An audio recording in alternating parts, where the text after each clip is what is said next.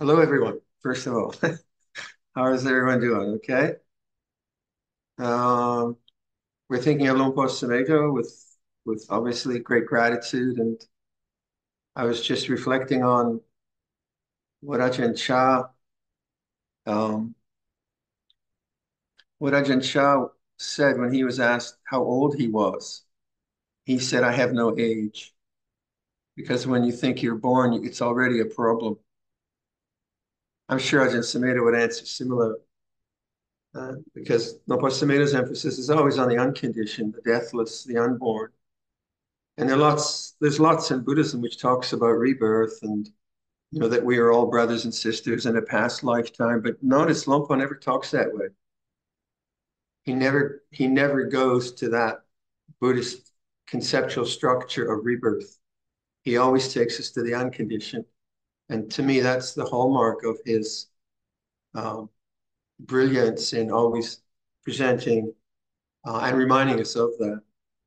Um, so the way I like to do that reminder is, those of you who've practiced with me, to use that metaphor, foreground and background.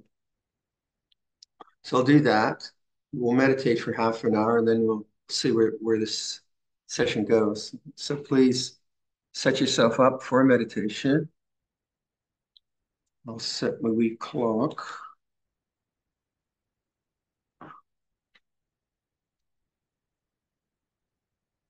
So settle into the moment. Listen to sound. To listen to sound, you have to stop thinking. Let the sounds come to you.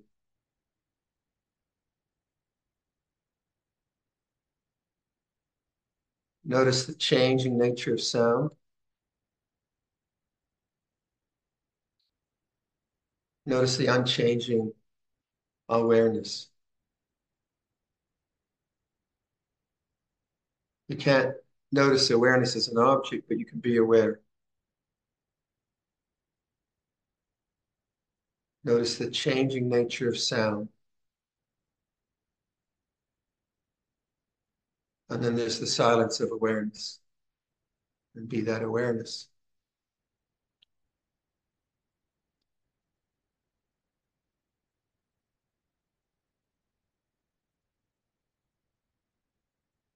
Feel the breathing of your body.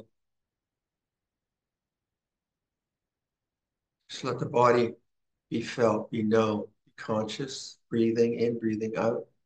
Not a hard focus.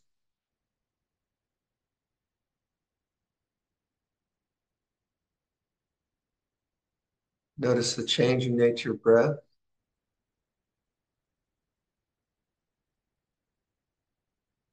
Awareness is unchanging.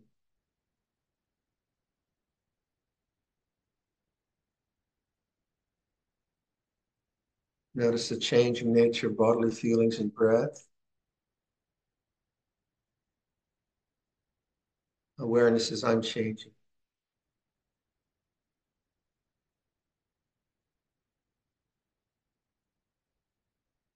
Move between the two. Listen to sound.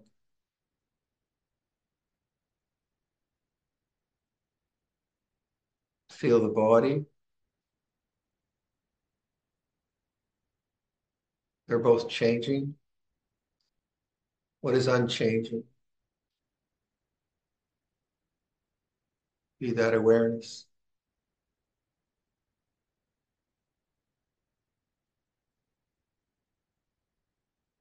Listen to sound. Sound is the foreground of change. Background is the knowing or the awareness. Be the background.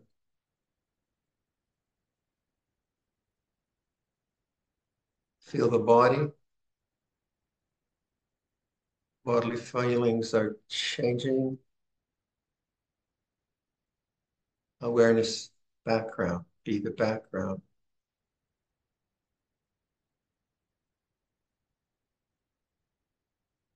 So you're not trying to become anything. You're just remembering that the foreground changes, the background is peaceful and silent. Be that background. Be the knowing, be aware.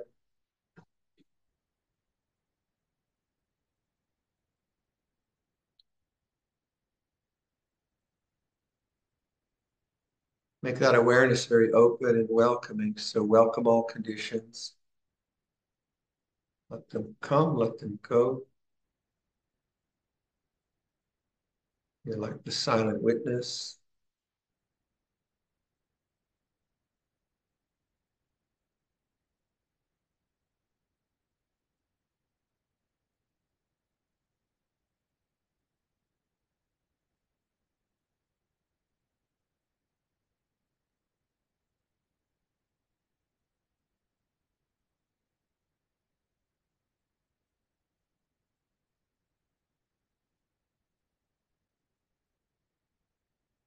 So non-becoming. We're not trying to get anywhere. Non-resistance, acceptance of whatever. Clear knowing. It's like this.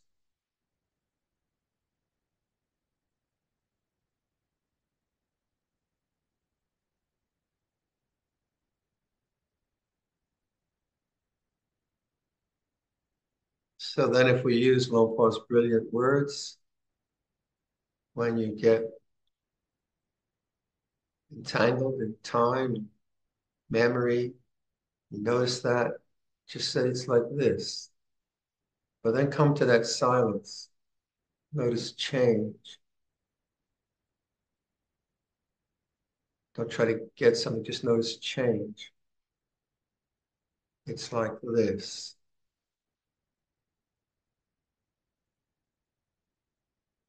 Okay, so let's sit quietly and meditate quietly.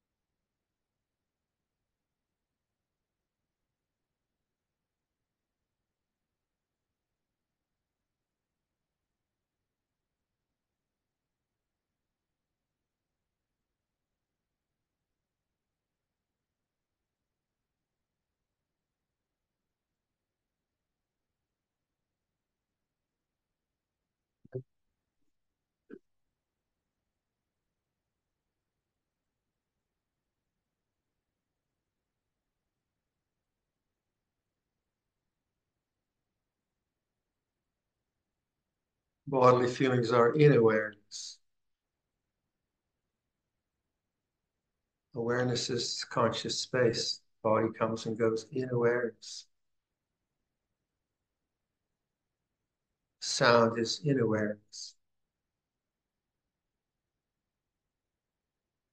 Thoughts are in awareness. Emotions are in awareness.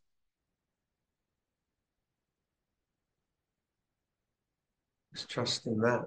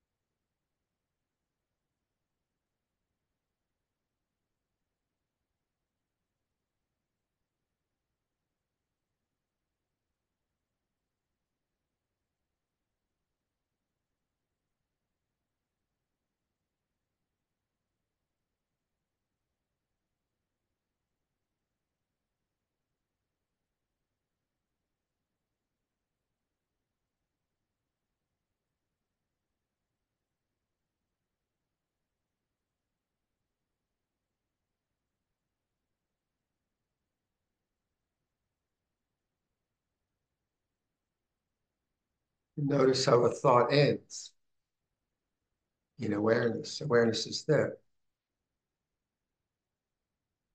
Rather than trying to get rid of thinking, notice the thinking gets interrupted by a pain in the leg, a sound, and you're there. And notice that thought is an object. Awareness is the background.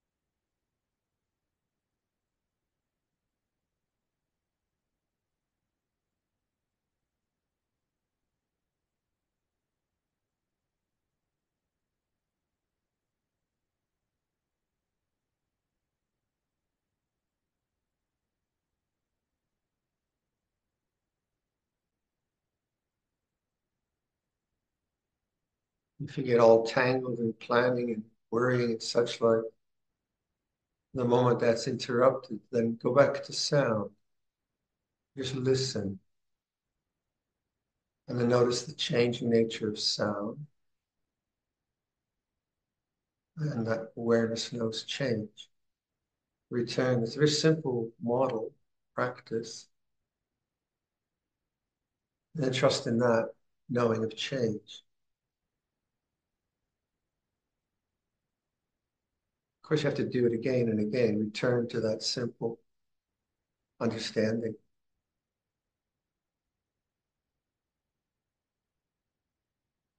So the knowing isn't conceptual. It's not like making a comment about, oh, it's all changing. It's not that. It's the silence of witnessing.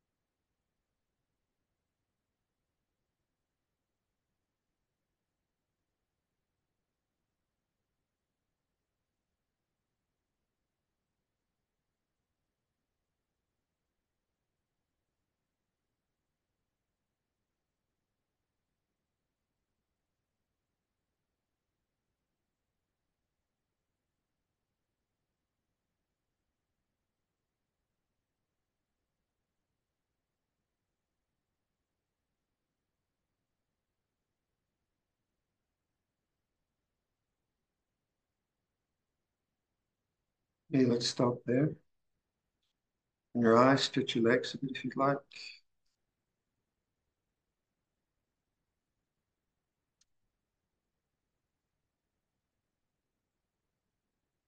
Are we good for sound, Vita? Yes, Luang Por. Okay.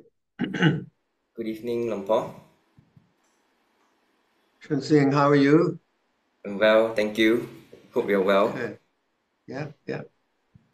Luang Por will now like to request for the Dhamma. Please, yeah.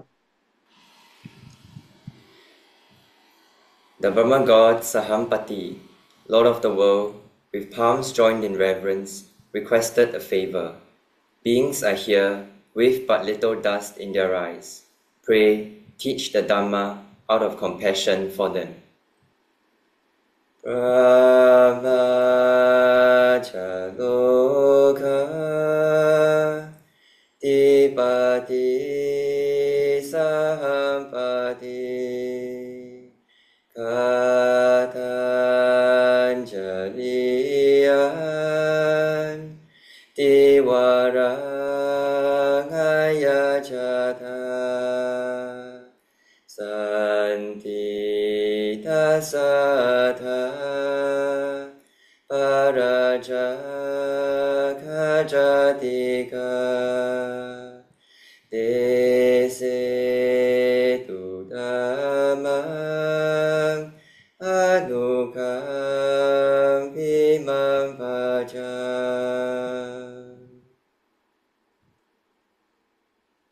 Namo tassa bhagavato arahato sama sambuddhassa. Namo tassa bhagavato arahato sama sambuddhassa. Namo tassa bhagavato arahato sama sambuddhassa. Buddhang dhammang sanghang namasami. Hello everyone, namaste. Hope you're well. So we are reflecting, celebrating, remembering, expressing gratitude for Luang Por life on his 90th birthday. And I was, as I was saying, I think if you asked him, how old are you?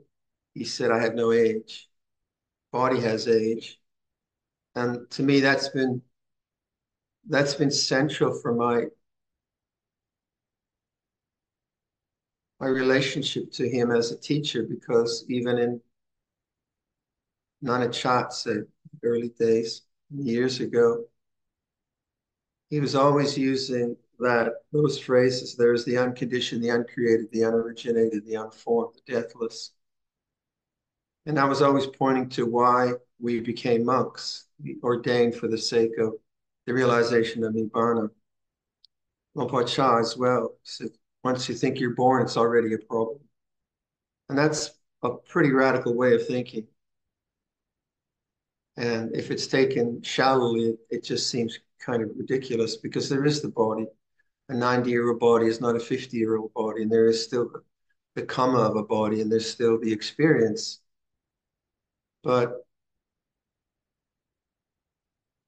one of the things about Luang Por's, many things about Luang Por's teaching was never about opinions. There's always something you could reflect on and look in your own mind. It wasn't something you had to believe. So it was never about who was reborn where, or what rebirth was like, and who had powers, and this kind of talk that was sort of like Buddhist gossip, I suppose, that around. And he was never interested in that. I wasn't interested in that either.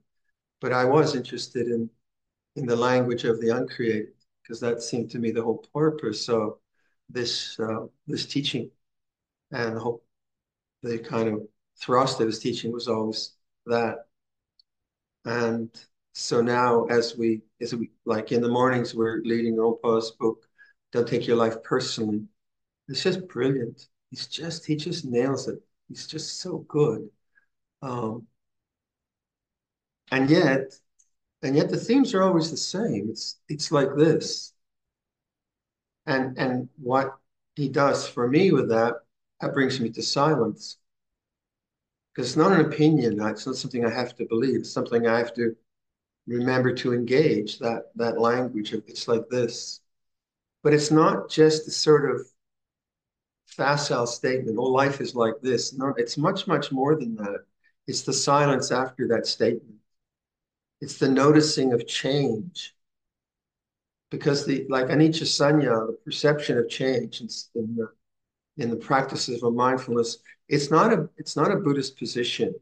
Because we do that as Buddhists. We do the Buddhist thing. We say, oh yeah, it's all changing, the weather's changing. But it doesn't take a Buddha to realize that. But actually to have enough attention on, let's say, an emotion and say the emotion feels like this, like anxiety, let's say. If you feel anxiety, you have enough trust, as Luang Por has been teaching us, enough trust and awareness to say, awareness is like, anxiety is like this. Then there's the silence and the knowing of the unpleasantness of the anxiety, of the feeling, of the thoughts. That's different than just saying, oh, anxiety will change. Don't worry about it, darling. You'll be okay. That's not it. It will change, but it's much, much more profound than that. And to trust in that, and to trust in that this experience of worry or fear or sadness or grief arises because it causes some conditions, and we know that. We have that teaching all the time, but this sense of really knowing change, I mean, knowing it not intellectually, but experientially. So that's why I like for myself, my own practice, I like this foreground background analogy. Very simple way for me to touch the silence of the background, the witnessing, the awareness, whatever you want to call it. And then there's the changing nature of the foreground. So I find that a very easy and simple entryway. But then sustaining that, that's a whole other ballgame. And even though I kind of understood that early on, my own karmic conditioning was very strong, where I get caught up in the foreground of emotions and all the rest of it. And we're all the same that way. We're all that way. But if we don't get that basic understanding, then we're always just trying to get the objects right. And you can get them a little bit right, but that's not really what transcendence is about. That's what worldly things are. So we do good things. We live good lives. We practice Dhamma. We take care of our elders. We care for our spaces. We care for the water and the trees, and we brush our teeth. We do all of that. That's all very, very important. Because if we didn't do that, it would just be chaos around us. So that's the sort of foundation of our social lives. And as a bhikkhu, I'm so grateful for this social structure that I live in. But I didn't ordain just to be a bhikkhu, just have this kind of identity or this kind of cool lifestyle or not cool lifestyle, but rather to use it as a vehicle for the liberation from suffering and to understand what this pointing to the unconditioned, what that's about. Now, Luang Por's teaching also has a grounding in his own diligence. And he's really an awesome practitioner in so many ways, in so many levels of his own being. And I was thinking, like to offer to wish Luang Por happy birthday. What might we do? We're going to offer him flowers. That's sweet. But why don't we offer something serious, like your life? Because when Luang Por Sumedho went to Tudong in India, he had been a disciple for 5 years, so he was a Majjhima monk, and he could go and look at other monasteries, and you probably all know the story. And he did Tudong in India, and towards the end of that year in India, he said, "What am I doing? What am I doing? I think I want to go back to Luang Por and offer my life to him." And he knew what he was getting into. He was getting into a lot of complexity, because he had already dealt with a lot of Westerners, and they were complex beings, as I know. And he wasn't kind of taking something on that's going to be easy. He knew it would be difficult, but he really gave his life, a life to Luang Por Chah, and developed from there. So what might we give Luang Por? Well, if you were to emulate his yoga practice, Um, he never taught yoga, interestingly enough, but I saw him do some back bends and splits and things which were just stunning. I mean, how can you be so flexible? And he was very quiet about it, but he was very, very diligent, very, very diligent. So if you want to make an offering to Luang Por, if you have a yoga practice, if you have a Tai Chi practice, if you have a Qigong practice, if you would anything like that, then strengthen it. Like for Luang Por, I'm going to make this a serious thing. I'm gonna stay with that good practices that I already have, with the yoga that I already do, the Qigong I already do, the Tai Chi I already do. I'm going to keep with those for a long, long time. That'd be a nice offering, but very good for you too. Very, very good. Very good thing to do. And that takes diligence. That takes a determination. But it's not the determination to become anything. So his determination wasn't to become anything, but it was to maintain very strong energy practices, very strong grounded practices. You do that. What else might you do? Well, Luang Por, he did his studies. He's well grounded in the text. But what he did, as we all know, he took the Four Noble Truths and he just kept working on that for a lifetime. So that's an interesting one where you take some basic framework from our tradition and you keep working it over. You keep reflecting on it, looking at different angles of it. And he's always taught from that, but it's always so profound, isn't it? It's the same Four Noble Truths. So that's different than just doing sutta study. You can do sutta study after sutta study after sutta study and gain more and more information, but then usually that becomes encyclopedic and a kind of information collecting, which is fine, But sometimes I think people can fool themselves to think because you have a lot of concepts about Buddhism, you have actually, you've understood it. I think you have to take something quite basic, Anicca Dukkha Anatta, Four Noble Truths, and really work with it, really, really deep in it. That's profoundly rewarding, profoundly rewarding. So there's that. You could offer your reflective capacities, your ability, your intelligence to constantly reflect on Dhamma, not take views and opinions, but reflect on Dhamma. And Luang Por has been so, to me, so brilliant on things like doubt. It's one of the most important things from his teaching that I've taken on is that to see doubt as an object rather than be the doubting subject. To me, that's incredibly profound because my thinking mind can doubt and then look for an answer, doubt, look for an answer, doubt, look for an answer, doubt, look for an answer, ad nauseum, ad infinitum. But actually to see doubt as an object, this is a condition that comes and goes. And then there's the background of knowing. There's the awareness, which is not an opinion, which just knows doubt is doubt. That was so liberating for me. I would forget it. I would get caught in doubts, but then, oh no, that's just doubt. Doubt feels this way. So that reflective mind that Luang Por has, and it is so keen and so interesting. We could offer that, to use the reflective mind more and use less of the believing mind, the opinionated mind, that kind of thing. Luang Por is a very sincere man. I think we're all amazed at how honest he is about his own troubles.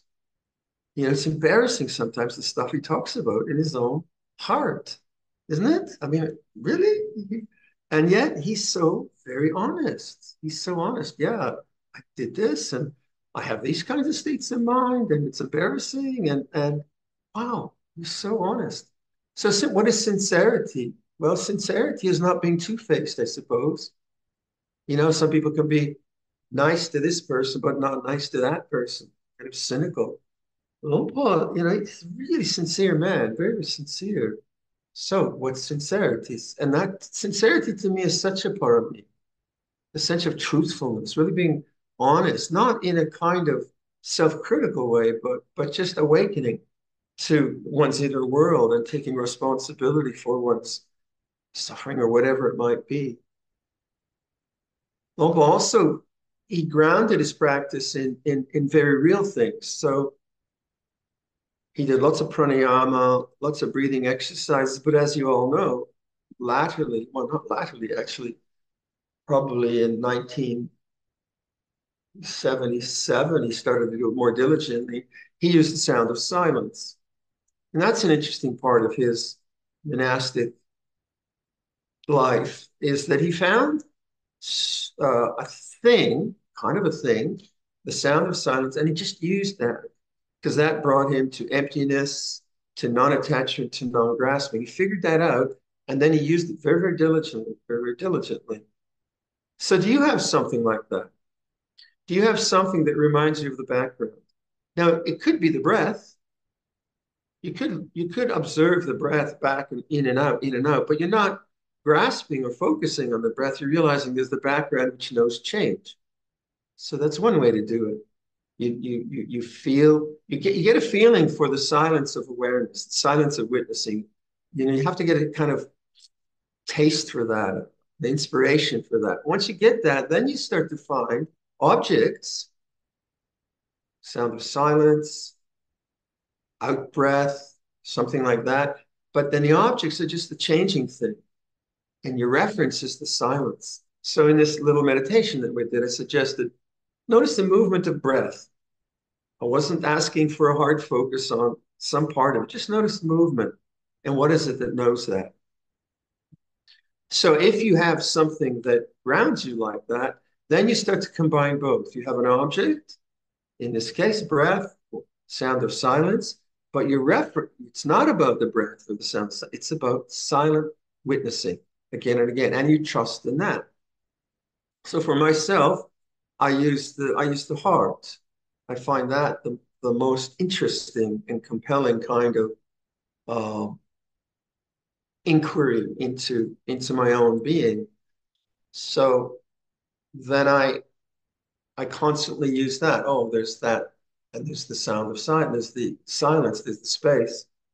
And recently I've been talking with people who I've been kind of joking with the idea of a broken heart. And what I've been contemplating a lot is remorse and relationships, and how we hurt each other, how through inadvertently, through words and actions, we can very often hurt the person very closest to us. And it's a part of the problem is just habit, ingrained habit. But remorse to me is something of the heart. And remorse is a very important part, hidayotapa, of our human consciousness. If we don't have remorse, of course, we're monstrous. But when you begin to really awaken to the feeling that you have when you've hurt someone, when you said something which is cynical or mocking or downright like a put down and so on, if you walk away, if you're really sincere, and I go back to sincerity, if you're really sincere about your own life, you'll say, where was that coming from? And you'll feel remorse. Now, remorse is a healthy thing, but usually people take remorse into guilt. They hate themselves for having done something which they perceive as not sincere, not good, hurtful. Now, if you go off into thought, you're not really with remorse anymore. You're with thinking. So remorse is a feeling, and it's a feeling in the heart. And what I found is that if I say something unskillful to someone and I'm coming from a heedless place, I go back to my kuti and I don't feel good. I feel the remorse in my heart. And my habit had been to go into thinking, either hating myself or figuring out how I'm going to do forgiveness. And I realized I was not really being aware of remorse. So I recalibrated my practice. I said, no, you have to stay with the heart. Stay with the heartfelt feeling of having hurt someone. And if I did that, and I do that, hopefully not too often I have to do that. But if I go to that, then it's actually it's not a feeling I want to stay with, because it has this unpleasant quality of I've just hurt some. But what it does, if I stay with it, it opens into love, because it is love. Remorse is a kind of love. Love of the good, love of compassion, love of not hurting someone. If I don't stay with that and I go to thought, then there's the ego again. There's the becoming. There's the guilt. If I'm not sincere, then it doesn't really matter. I just hurt people and walk away and say it's their problem. Well, that's another issue. But most of us are sincere. Most of us feel that we don't want to hurt anyone, yet we do, inadvertently, habit, whatever it might be. So to me, that's a very important moment. That moment of pain in the heart is very, and that's what I'm thinking of the broken heart. It's not like super broken heart, but it is felt in the heart. Now, if you have an embodied sense of that chakra, of that center, of what that feels like when there is compassion, what that feels like when there is joy, what that feels like when you can relate to your grandchild or whatever, if you've embodied that and witnessed that and so on, then its opposite, having hurt someone, will be very loud there and very significant. And if you listen to that, if you listen to that, that will take you deeper into love, and you'll not do that again. You won't do it as strongly. Vice versa. If someone does that to you, if someone insults you, says something to you which is inappropriate and hurtful, and it happens on the street, happens in family, that hurts. That really, really hurts. It's the same program. You go back to your kuti, and then now you feel that hurt. And then what will your thinking do? Your thinking will go to revenge, or how you're going to tell them really where they're at and really really sort them out and tell them, and then they can never do that again. Or you'll never speak to them again, or blah, blah, blah. And the mind will create a sense of self and other. But if you stay with a hurt feeling, and this is what I mean by the broken heart, if you stay with that, that will also take you to love, because you're hurt now. And you don't want to stay with that because it hurts. And so we go out into thinking and so on. So I find the more I can stay with the background, and then notice that within the background, there are very interesting objects. There's the breath. There's the sound of silence. These are part of reality. They're not constructs of my opinionated mind or my thinking mind or my Buddhist mind or my Buddhist opinions. It's not that. I'm not thinking.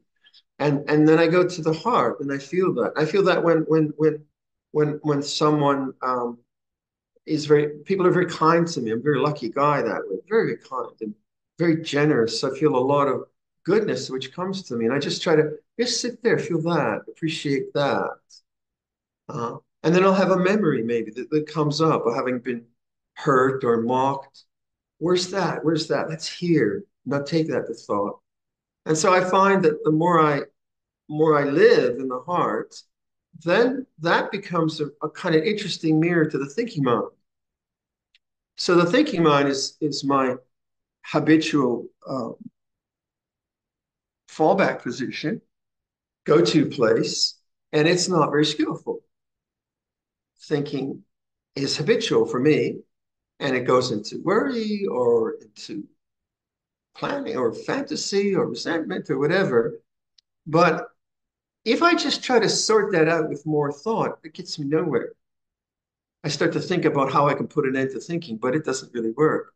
But if I go to the heart and I start to abide with the heart, then the thinking mind becomes very, very obvious. That is an object. That is an object. Don't believe in it.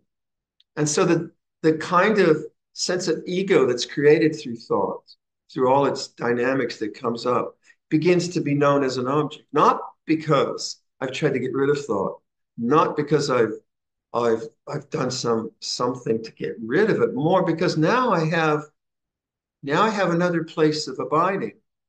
So I just like to share what I do, my hobby, as it were. So what I try to very much to do is to notice thinking, how it affects the brain. What does the face feel like? What's the pressure in the temples? What do the eyes feel like? Get really a lot of body awareness. So when thinking arises, it's also got this component of bodily awareness. Yeah, there's thought, there's pressure in the brain, their eyes are tight, there's tension in the jaw, whatever. And then I just try to bring it down, feel my throat. What's the throat feel like? And if there's some emotional component, then the throat starts to feel tightness and openness and yawning and things like that. Then I try to bring it down to the heart, bring it down. But I'm not like focusing, trying to do some kind of samadhi practice. I'm just exploring the body awareness. What's the body feel like? What does the body feel like when it's happy, when it's sad? And so this is a reality. This is not a construct, a Buddhist construct. It's a reality. And as I abide with the heart, I find that's a place of wisdom. Actually, I can respond to people in a much more wise way when my attention is resting here. When it rests in thought, yeah, it's useful and so on. But oftentimes it's very diluted and its perceptions are warped by my family histories or whatever. It's not oftentimes, don't trust that. Don't trust the thinking mind. So sometimes I've been through periods of just working through, as Luang Por too, like through resentments coming up. And the voices of resentment, they're very real in some sense, but they're lying. I should do this and I should do that. I'm not going to forgive them. But no, what's the heart feel like? It feels like this. So you have this, like in thinking of Luang Por's own practice, he has that great sense of, I shouldn't talk, I should let him speak for himself. But for my sense of it, he has that great sense of openness and silence and emptiness. He loves the Akasa meditations. But then he's used things like the sound of silence, yoga, to ground himself in reality. So in offering something to Luang Por, do you get a sense of when he's talking about the unconditioned? Do you have a sense of that? Do you have a sense of something that's not an object? Have you got that insight? The unconditioned. What is not conditioned? Awareness. Is awareness yellow? Is awareness salty? Is awareness Singaporean? Is awareness male? Is awareness female? Is awareness 77 years old or 32 years old? None of those, right? It's ridiculous to say awareness is yellow. Awareness knows yellow. Change it to green. Awareness knows green. 77-year-old body, 90-year-old body, 32-year-old body. Is awareness 32 years old? It knows 32-year-old body, but it's not 32 years. It has no age. When you think you're born, when you think you're 90 years old, it's already a problem. So that to me, it seems so fundamental to entering into the kind of teachings that Luang Por Sumedho, Luang Por Cha, and the Thai tradition of Puru, be the knowing, is pointing to. If you understand that, if you get that, if you have a glimmer of that, then you'll see how very difficult it is not to get caught up in objects, not to get caught up in self-identities and all the rest of it that we get caught up into, to the thinking mind. So then you start to mature in the practice and you start to question, what is it about my conditioning? Where does the sense of self always get grounded into objectivity, into being a person? Let's say it is resentment. You notice that actually 50% of my thoughts are resentful. Now you're starting to be aware of the problem. And the problem is not the resentment, it's the attachment identity with resentment. Then you start to see what Luang Por is saying when he says, trust in awareness, trust in awareness. So resentment comes up. But now, okay, I've got to, I want to work on this resentment for the next 10 years. Give it time. So then the resentment comes up. You say, resentment is like this. It's changing. And you witness it, and you witness it, and you witness it, and you witness it. And this is why Luang Por is saying, trust and awareness. Just trust in it. Don't trust in an analytical mind. Just trust in awareness. Know it as it is. And if you can trust in that, then what happens is, as I was saying on the talk last time with this group, is the anusaya, the latent tendency, the kilesa, they begin to just have no more fuel. You're not fueling them anymore. Upadana, the word for attachment, is also the word for fuel. So if resentment comes up and I can't witness it as an object and I fuel it with thought, or I try to get rid of it with distraction, it won't end because I'm refueling it. That's attachment. But if I know resentment's like this, anxiety is like this, and I do that religiously, day in and day out, minute upon minute, then that's a huge practice we can offer Luang Por. I'm gonna take responsibility for the anxiety rather than just thinking anxious thoughts. I'm gonna take responsibility for whatever doubt or whatever. These are objects, and then you see how profound Luang Por's practice has been, where he's taken that simple paradigm, that simple model of awakening, knowing the way things are, and trusted in that. Trust, trust, trust, trust. What doesn't trust is craving. Craving doesn't trust, it wants something else. So if you're sitting with a feeling of remorse and regret, you're sitting with your heart. Craving mind won't want that.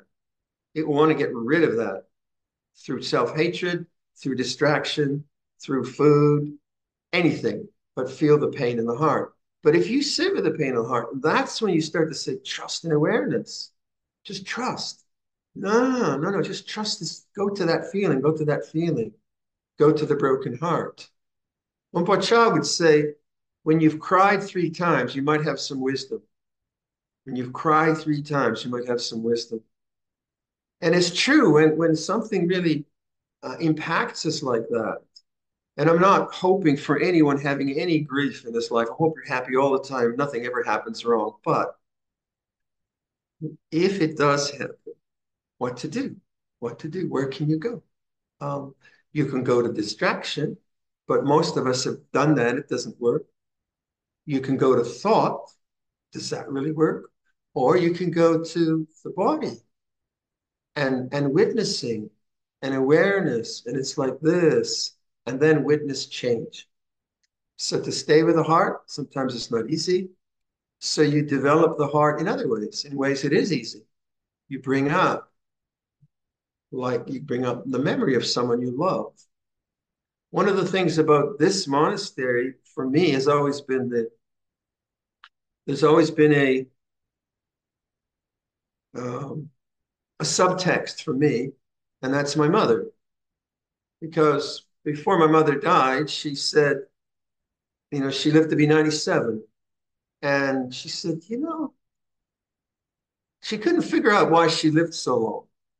She was definitely past her use-by date. And she was ready for an exit. And yet, she lived to be 97. She wasn't partying, so she was ready to go.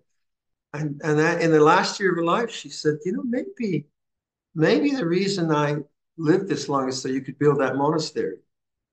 And that's always touched me very deeply.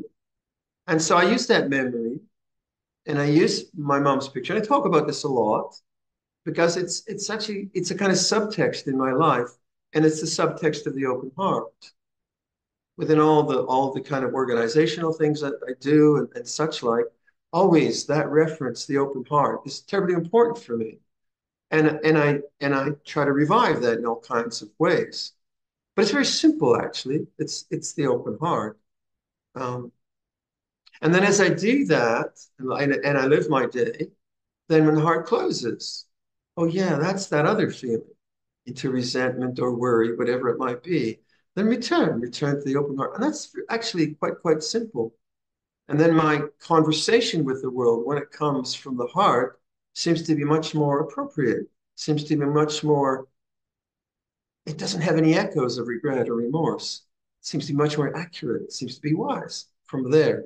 From my head, not very good sometimes and getting worse as I go, as I get older. So these are things I do. And the subtext is my mother, but the subtext is also my gratitude to Luang Por. How can I honor my teacher? And what would he want from me? He want me to be happy. He want me to be liberated. And if I can offer him that, surely that is what any teacher wants, right? That's what you want for your kids, right? You want your kids to be free from suffering, and that's what our teachers want. And so Luang Por wants for us the very best, the very highest, the very most noble. And his offerings now are so profoundly good, so profoundly good. So I offer that for my teacher. They won't. อันดัมมยามโอวาดากถาสาธุการังคตามาเส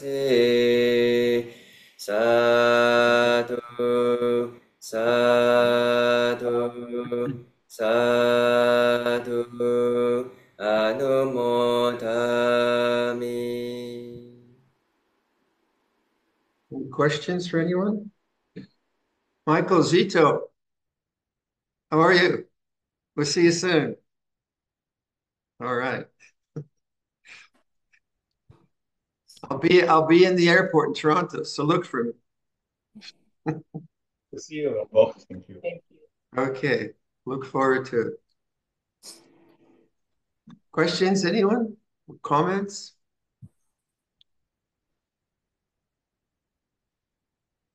Anyone with questions or comments? We're very grateful to Luang Por Viradhammo for sharing such deep and heartfelt reflections on Luang Por Sumedho. He's a great being. I had a good fortune of spending the last weekend with him, so I can fully appreciate what you said, Luang Por. Yeah. Anyone's got any reflections? Any comments? Any complaints? We do it all here. But there's no refunds. Okay. Anyone? Well, should we chant the sharing of blessings through the goodness? Yes, Luang Por, but can we add in an extra chant today? Can we do the Buddha's words on loving kindness first before the sharing? Sure. Yeah, we have a group here. Buddha's words of loving kindness, and then sharing.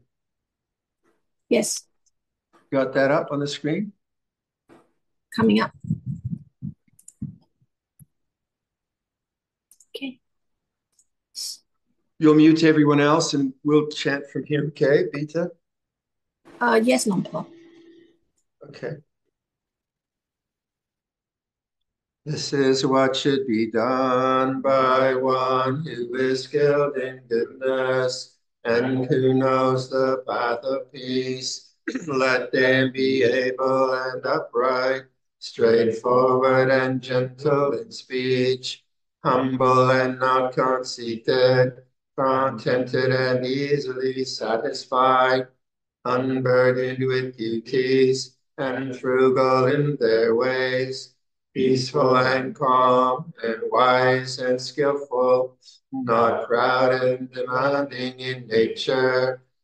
Let them not do the slightest thing that the wise would later reprove, wishing in gladness and in safety.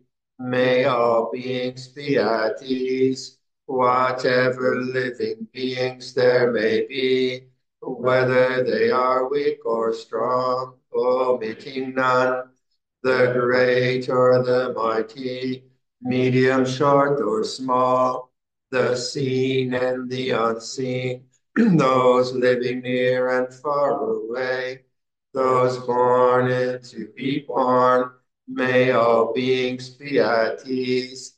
Let none deceive another, or despise any being in any state.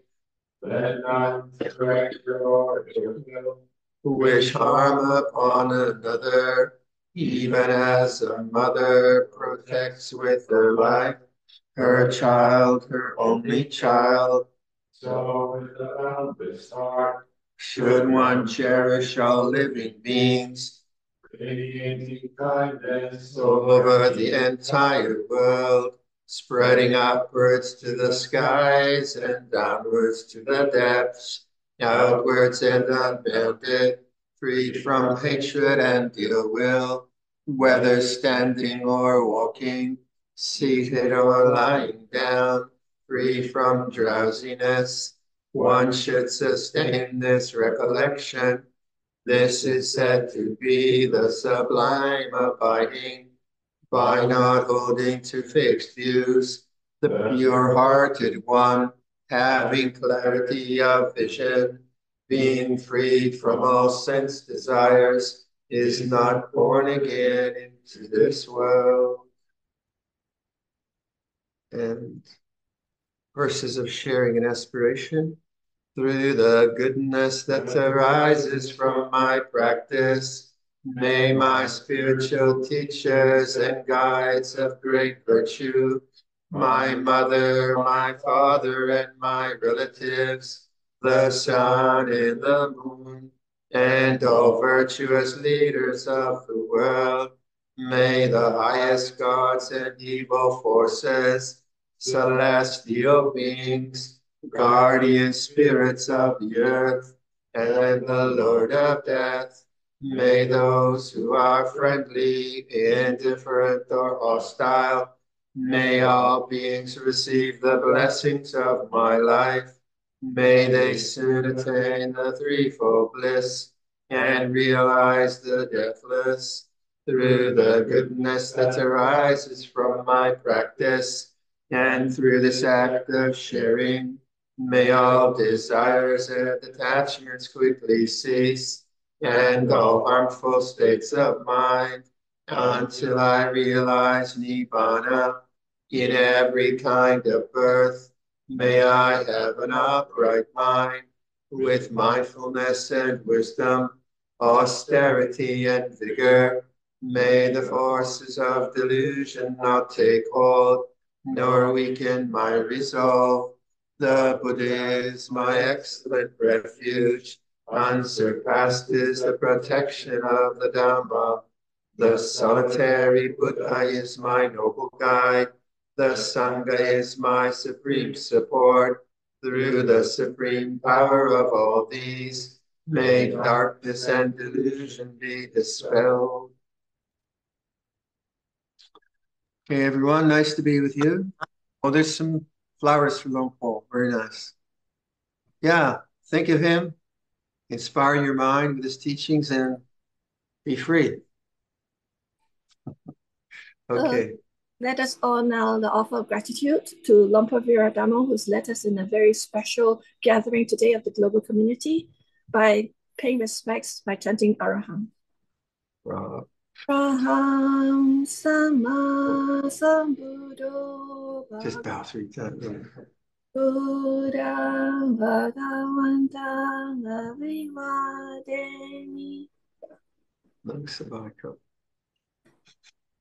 Swakata Bhagavata Dhammo Dhammang Namasami Supadipano Bhagavato Savata Sangho Sangham Namami. Hey, everyone. Don't worry, be happy. Thank you, Luang Por. Be well. See you next time. Ciao. See you Bye-bye. next time. Namaste.